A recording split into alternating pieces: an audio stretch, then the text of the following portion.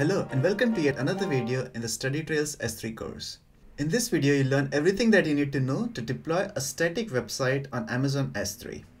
You'll also learn how to set up HTTPS for your website using Amazon CloudFront and AWS Certificate Manager. I'll also walk you through how to use the content delivery network, which is Amazon CloudFront. If you have a website hosted in HTML, CSS, JavaScript, then this video is perfect for you. You can also use this to deploy a single page web app that you built using any of the JavaScript based technologies. So let's get started. Let's understand how the deployment works. We start with the S3 bucket. In the S3 bucket, we upload our static website files. So let's say you have your file index.html and error.html. Our user is on the left. We want to deploy the website such that the user can access index.html. The first thing that the user will type in is the URL of the website. Now let's say our website is called site.studytrails.com. Now when the user types in site.studytrails.com, we need to be able to forward the request to the S3 bucket. Now instead of hitting the S3 bucket directly, we'll put a layer of CDN in front of it. This CDN is CloudFront. The CloudFront in turn will forward the request to the S3 bucket. Now to be able to resolve site.studytrails.com to the CloudFront entry, we'll need to add an entry into Route 53. This Route 53 DNS entry will resort all requests for site.studytrails.com to the CloudFront endpoint. So the user, when types in the URL in his browser, it will first hit Route 53. Route 53 will then redirect the user to the CloudFront instance. Now we also want to use HTTPS endpoint. To use the HTTPS endpoint, we'll use a certificate manager from AWS.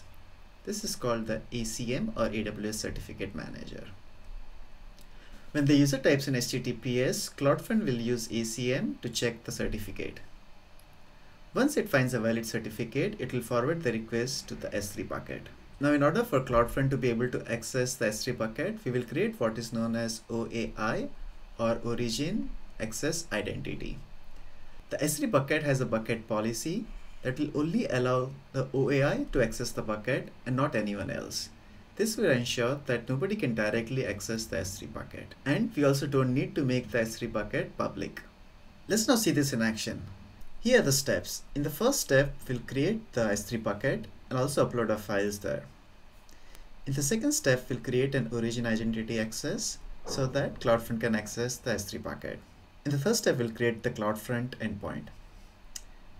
In the next step, we'll create the policy for the S3 bucket so that CloudFront can access the bucket. While creating the CloudFront, we'll also create ACM so that we can verify the certificate for HTTPS. Once we have set up the CloudFront, we will then finally create the Route 53 entry so that the user can use the URL to connect to the CloudFront. That's it. Let's get started. The first step in hosting your website is to create a bucket in S3. If you don't have an account in AWS, create an account first. Once you create an account, log into the management console and type in S3. Select S3, and this is where you can create your own bucket. I'm going to create a new bucket to host my static website. I'll call this bucket Study Trails S3 Site. Choose a region for your bucket. I'll choose US East 1. We'll turn off public access for this bucket since we'll be accessing the objects in the bucket, the files in the bucket using CloudFront. We'll disable versioning as well as encryption and then click on Create Bucket. A new bucket has been created. The next step is to upload our files to this bucket. Click on the bucket name and click on Upload. Before I upload the file, I'll show you the two files that I've created from my website. It's a simplistic website containing two files, index.html and error.html. This is the index.html file. Let us first upload these files onto the S3 bucket. So go to the bucket, click on the bucket and click on Upload. Add the files to the bucket. So I'm going to add the error and index.html files.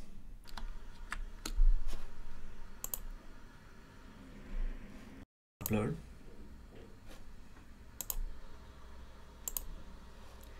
The files have been uploaded. Now the second step is to create an origin access identity that can be used to access the bucket.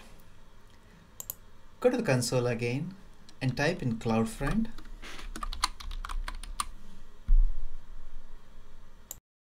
Once you are in CloudFront, scroll to the bottom and in the left menu, click on Origin Access Identity and create OAI.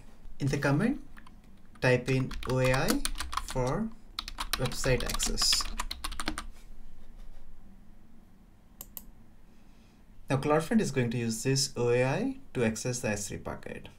The next step is to create the certificate. Go to the console and type in ACM. Click on Certificate Manager and click on Request a Certificate.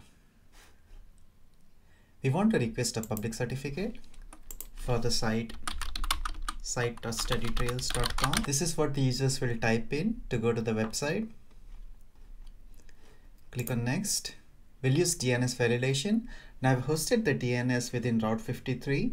If you're using any other DNS provider, then you'll need to download the DNS configuration. And this is now going to create a certificate, but you'll need to validate the certificate, and the validation proves that you own the site. If you have hosted the DNS on Route 53, then scroll to the bottom and click on Create Record in Route 53. Click on Create, and this will create the record in Route 53. Click on Continue. Now it takes a while for the validation to complete. We'll come back to the screen once the validation is finished. The validation is now complete. The next step is to create the CloudFront distribution. Click on CloudFront in the Management Console and click on Create Distribution. Get started. In the origin name, you should be able to select the Amazon S3 bucket that we have created. I'll select StudyTrails S3 site.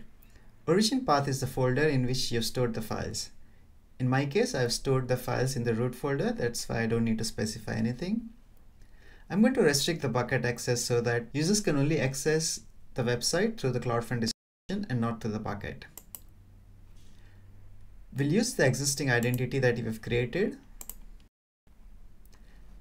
We want the process to also update the bucket policy so that the origin access identity can access the bucket. We can specify custom headers. We don't have anything in our case. We also want to redirect HTTP to HTTPS. In the distribution settings, we need to set the CNAME of the site that we are going to use for this website. So my site is called site.studytrails.com.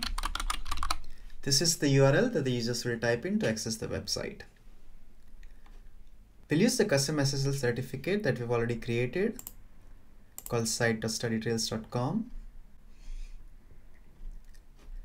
The default root object for us is index.html. This is the home page that will be opened if you type in the site name. And click on Create Distribution. Go to Distributions, and as you see, the distribution has been created. It might take a few minutes for the distribution to completely create, so I'll come back once it's created. The CloudFront distribution has now been created. As a next step, we'll now create an entry into Route 53. We'll now create a DNS entry so that site.studytrails.com is resolved to this CloudFront distribution. Go to AWS console and click on Route 53. If you can't find it, type it in the search bar. Click on Hosted Zones and go to the hosted zone for your site. I'll create a new record set. I call it site.studytrails.com. I need a type A. I click on alias, and here I can select the CloudFront distribution. Also note that you'll need to wait for the CloudFront distribution to be ready before you see it here. Click on Create. This has now created a DNS entry into our DNS provider. Now we might have to wait for a few minutes for the DNS entry to be propagated. Once the DNS entry has been propagated, go to your browser and type in site.studytrails.com or whatever is the name for your site and hit enter. And there you go, our website is now ready.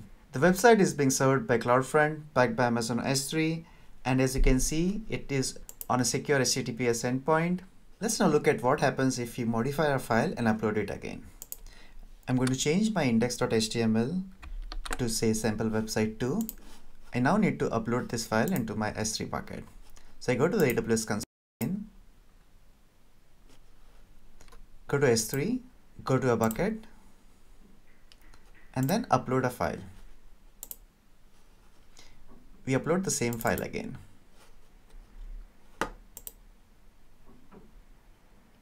The file has been uploaded. Let's now see if our changes are reflected on the website. They are not, and that's because CloudFront caches your HTML page. To tell CloudFront to reload your index.html, what we'll have to do is we'll have to invalidate the cache. Go to CloudFront, go to your distribution, click on invalidations, create a new invalidation. Now here you can specify the name of the file that you have changed. So in our case it is index.html, or if you want to recache everything, then you can say /star. Now this is slightly tricky because if you have a huge website, then this is going to remove everything from cache. So if you have a particular folder that you have changed, then you could probably mention the folder name followed by a star, or if you know there is a specific file that you have changed, such as what we have done, then you can keep the name of the file. Let's skip everything for now, and I'm going to click on invalidate. This might take a while. We'll come back once this is finished. And the distribution has now been invalidated. Let's go back to our website. So I go back to the browser and I type in site.studytrails.com, and then I can see the new HTML web page. And that's the end of the video.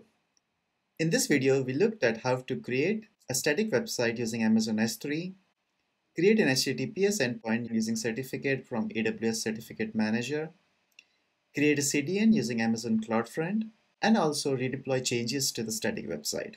You can use the same method to deploy a single page web app such as an app made in AngularJS or React.js. Feel free to leave in your comments, share this video with your friends, and subscribe to my channel for more videos. See you in the next video.